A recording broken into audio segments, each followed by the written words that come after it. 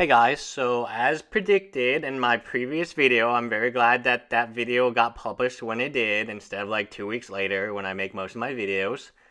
Oath of the Gatewatch will have full art basic lands according to Mark Rosewater. And there is no way Mark Rosewater would lie about something like this. So Oath of the Gatewatch will have full art basic lands. They will be the same full art lands from Battle for Zendikar, complete with expansion symbol. The Oath of the Gatewatch FATPACKS will also have full art lands, exactly like I predicted. The Battle for Zendikar gift box, by the way, will not have full art lands, except of course inside the booster packs. So as predicted, this is much to do about nothing. People want full art lands and they said, oh, it's going to be $70. On Dave and Adams is $70, and they normally do a very good job on pricing. Star City Games is like $80.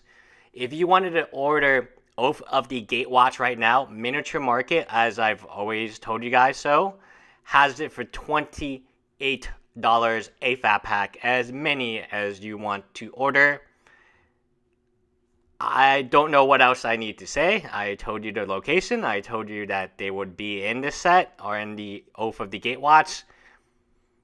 I don't think I can be more clear as to if you wanted 4 lands and fat packs and you wanted a complete playset of them and you want boxes and fat pack stuff, just wait, and you will get them.